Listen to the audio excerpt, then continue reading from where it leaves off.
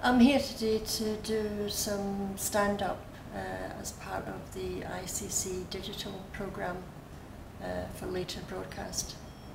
I've discovered that when I'm doing stuff like this, I get ideas and I write them down and I start working on them. And the more time I give myself, the easier it is, because I think I've done it one day and then when I get up the next day I decide to change it and add things and take things out.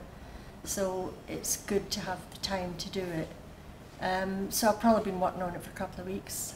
It's one of the things that's on my bucket list, all the things I never had time to do when I was busy working, because I've been working full time since I was about 17. So stand-up was something that I always wanted to try, and a couple of years ago I did a stand-up course and I had only done a couple of gigs when COVID set in. So my mother used to refer to it as acting the goat. I've been acting the goat my whole life. I amuse myself. I hopefully amuse other people, but that's how I kind of get through difficult times in my life, is just trying to see the funny side of things. So I thought I would just give it a go while I'm still here, and so that was it. Yeah, so I've been doing some work for the ICC Digital. I've been doing some videos at home in lockdown and sending them through for upload, as have lots of other people doing various kinds of music and readings and all sorts of stuff. And it's just something I really enjoy doing. It's great fun.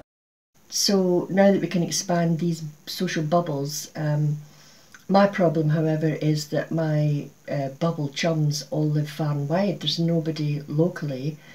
So I'm going to have to see if I can pull a few strings and maybe get Dominic Cummings to drop me at Specsavers in Glasgow, next time he's going that way, which will probably be any day now. I have spent the last 4 months in solitary confinement, basically because my friends and family all live quite far away.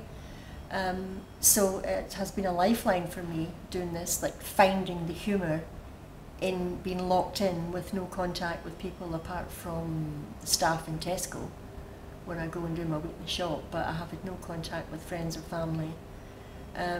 So this has been a creative project to get me through the weeks, basically, and it's been 4 months or more.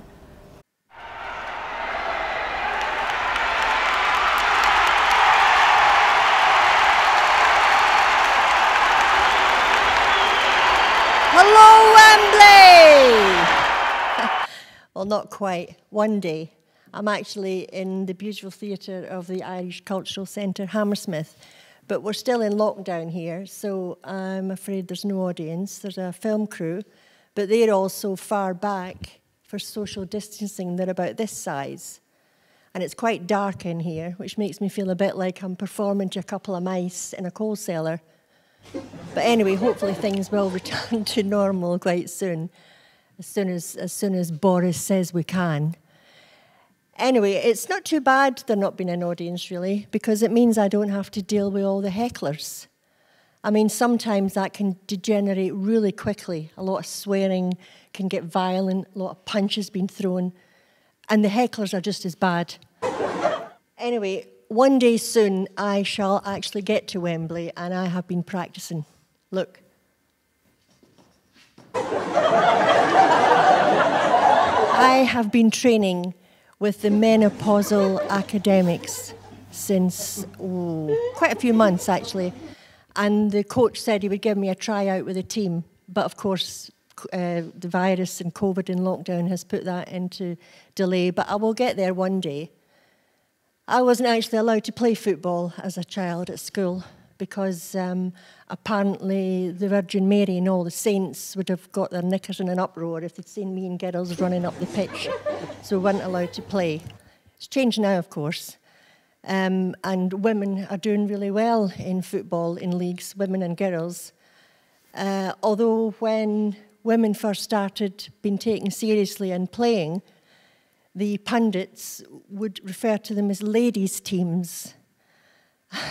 Ladies' teams. And I was at home shouting at the TV, they're not ladies, they're women. Ladies don't play football. You don't hear them running about shouting, "Hey, Daphne, do pass the ball over here. Hey, I scored a goal, hurrah, sweet." Talk about patronising. I mean, can you imagine on a Saturday with the sports results if they said, oh, Hammersmith ladies are playing away today and the gentlemen are playing at home. I mean, there'd have been an absolute uproar. But thankfully it has changed, and girls can now play football at school, and the women's leagues are doing really well. And, you know, it might just be me, but as far as I'm concerned, if women and girls had been allowed to play far earlier, Scotland's performances in the World Cup trial qualifiers might have been a different story. But that's just me.